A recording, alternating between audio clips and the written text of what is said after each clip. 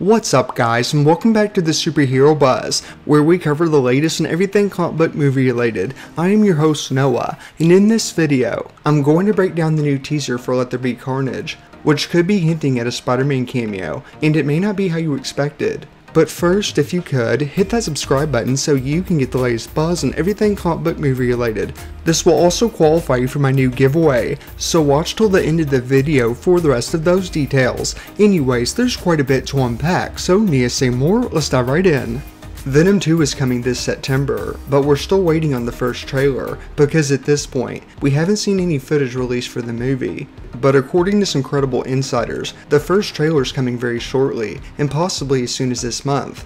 But you can now buy the t-shirt on Disney's website, along with Spider-Man No Way Home, which does make sense because they own the merchandise rights. But that's not the main point of the video. I want to focus on the new teaser, and how this could be hinting at a Spider-Man cameo.